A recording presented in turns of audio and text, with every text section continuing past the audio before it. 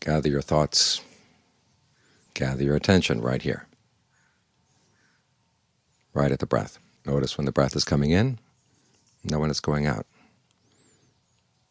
If you have trouble staying with the breath, you can use a meditation word. Buddho is a good one. It means awake. That's the quality we're trying to develop. Because most of the time the mind is asleep. When it's asleep, greed can take over, aversion can take over, delusion can take over. Lots of unskillful things can move into the mind, and you don't know, because you're not paying attention. You're off paying attention someplace else. And yet the mind is the most important thing you've got. Without the mind, everything else would be meaningless. So you've really got to look after this first. Don't let yourself get distracted. Every time you do or say or think something, realize an intention was there. And you have to look at the quality of the intention, and then make it pass some tests. For example, when you want to speak, ask yourself, one, is this true, what I'm about to say? And if it's not true, you don't have to say it. In fact, it's best not to say it.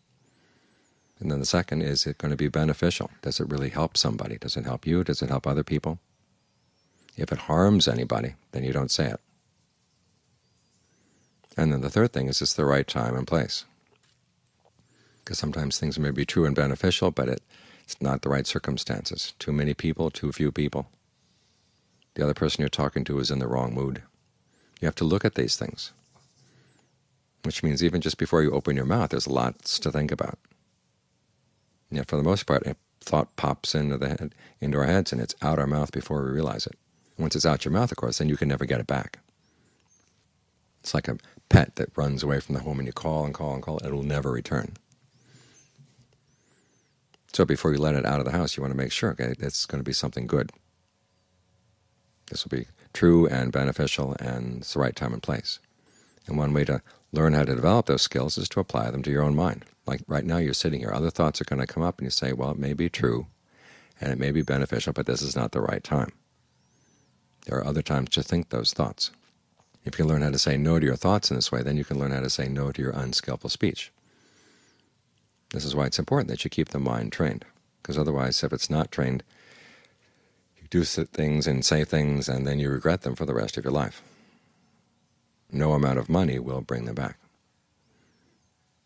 which is why the wealth of a well-trained mind is better than any other wealth you can think of.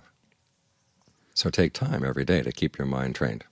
Stay focused on the breath. If the mind goes wandering off, bring it right back. Wanders off again, bring it right back again. Allow the breath to be comfortable so it's got a good place to stay. And then learn this quality of restraint, so you can use it not only when you're sitting here focused on the breath, but when you're out dealing with the world. Because remember, restraint is one of your major protections against other people, but also a protection against some of the worst sides of yourself, the things that come popping up and then run out before you've had a chance to check them. So practice keeping some restraint on your mind every day.